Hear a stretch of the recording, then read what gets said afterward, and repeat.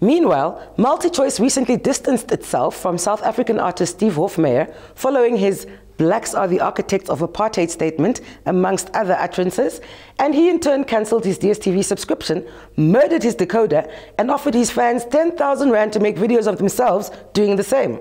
The winner will be announced on the 1st of June. Here are some of the contenders for that prize. Yes, I'd like to cancel my DSTv contract and decoders, please. Hallelujah.